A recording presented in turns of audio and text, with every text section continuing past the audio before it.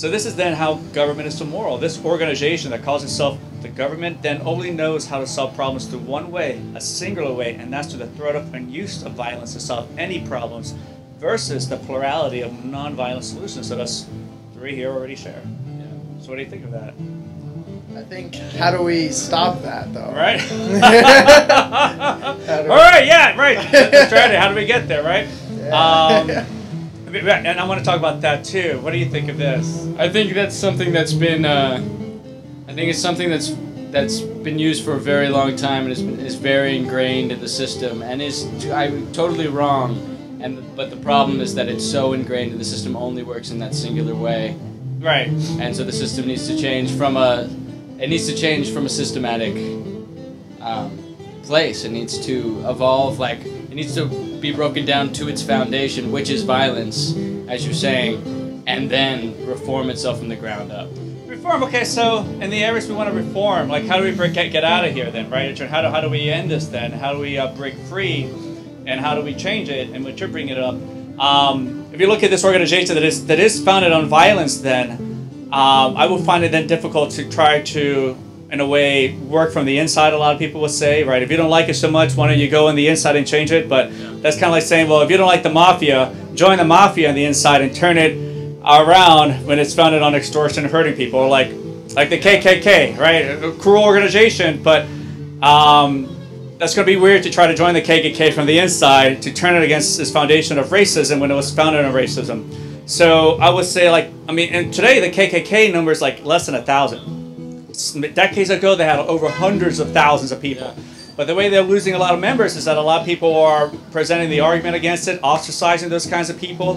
And perhaps that might be the way that we can go about freeing ourselves from the government, doing the same thing we've done to the KKK, and do that to the government itself and ostracize it.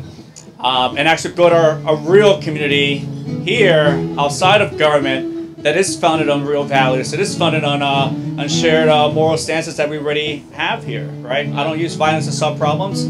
Let's start something new and something different that is founded on that, instead of trying to work forever and infiltrate government and try to turn it against something that it's rewire the right. So computer. Pull the plug on the matrix and just create our own community instead outside of it. I don't know what we'd call it, free Asheville or right? Yeah. But yeah, that is the nature of the beast. And of course, what areas, I guess, would you? A lot of people sometimes then have questions like, well, if we didn't have government, how would such and such be provided or anything like that? Right. Do you have any concerns about that, or do you see, well, it's not that big of a deal, right? Government kind of fucks up everything it touches and let the community. Well, that hasn't worked in history either, so I don't really know what the answer is. Right. I can't. Yeah. I can't figure it out. Right. I don't know. What is then? I guess then. How you guys are been here for a while? You guys are. No, we're just here. We were from New York. We're driving through. Oh, me too. I'm driving through, heading to Richmond. Okay. So driving through from Auburn, Alabama. Okay. And New York, I hear, is quite a crazy place in terms like they tax your sodas. Right? Yeah. That's got to be weird though, right? They want to stop people from drinking soda, so then the way for them to do that, they feel, well, we'll tax it and people will drink less. Does that mean that when they tax your labor, people will work less? Right? When they tax their income? Well, I guess apply the same logic. Yeah, it's very hands-off. It's not in the issue at all. Right. It doesn't take on the issue at all. It's using the mechanisms that they have handy, and then they know to historically work, or they have historical precedents, but that's definitely, it's education that needs to happen in terms of soda specifically, in terms of health specifically. Yeah. What areas, I guess, in New York life you guys found very troublesome? I guess in terms of like government getting in your way. I mean, did you guys see a lot of outrage with Eric Garner? Right. Yeah, there's a lot of Black Lives Matter is very prevalent in New York City, at least, and the Northeast in general. Baltimore right now too. Baltimore. Yeah. Right. I mean, that goes to go. You know, the police are not really here to protect your life, liberty, or property, right? For that guy, what was his crime? He's selling cigarettes, untaxed. We gotta go with the tax part, right? The government needs their cut. The government needs their money, right? If you're making money, they gotta make sure they get their money too. And And that was his crime. And what was his punishment? The death penalty, right out there on the street. Right? And that's government. They'll find any reason to hurt you in any way for anything less than that. Yeah.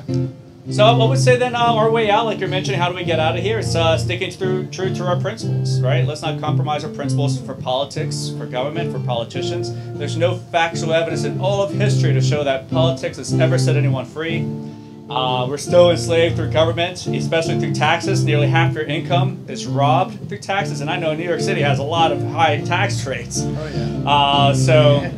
It's really expensive. Right. So I think the best we can do is just stick to our principles, stick to our guns, uncompromisingly. Don't let anyone try to trick us otherwise. That's what government tries to do. It's wrong for you to steal, but we'll call it taxes. Wrong for you to murder, we'll call it organized war, right? A lot of ups and downs, left and right. Thank you so much, guys, for coming out here. I appreciate all the conversations and talking about truth. I have a flyer. Wait, no, I didn't bring a flyer. Let me give you my card then. Would you guys like to know more about this stuff? Learn more about it? That's You you. can have one, yeah.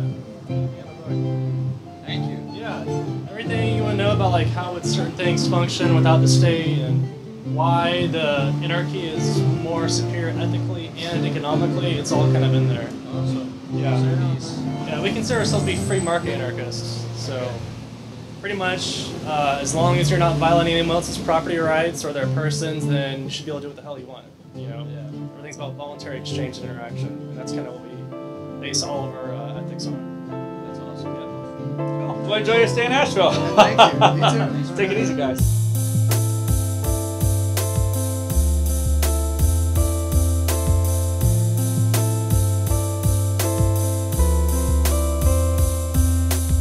Revolutionist, I blast. Refuse to kiss ass quick fast. I'm ready to mask cause of my tormented past. Swallow the pain, follow the mental terrain. It takes a hell of a man nowadays to maintain garments bloodstained, face bruised and battered, eyes reflect agony of dreams that were shattered. It never mattered to the so-called general public about my nation's situation and how we rise above it, and they love it when we self-destruct and kill a home. And the greater responsibility, yes, it's still a home. We should know by now that the system is designed for our demise. If we arrive, we'll be left behind. The dollar signs rule. But what about the fool who falls victim to the material world?